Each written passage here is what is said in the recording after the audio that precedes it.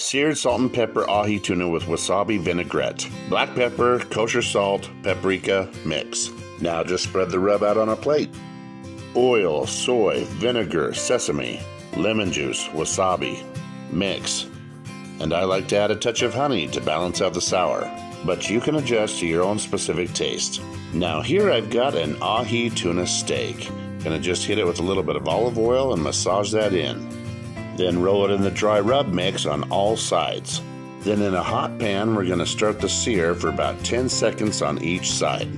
Then with a sharp knife, you want to cut 1/4-inch slices. Then you can add it to a plate. And if you're a perfectionist like me, you can tweak it and give it a little bit of a curve. Then add your wasabi vinaigrette. And that, my friends, is how it's done. So be sure to like and subscribe to my channel and check out my website to get more recipes and the exact ingredients.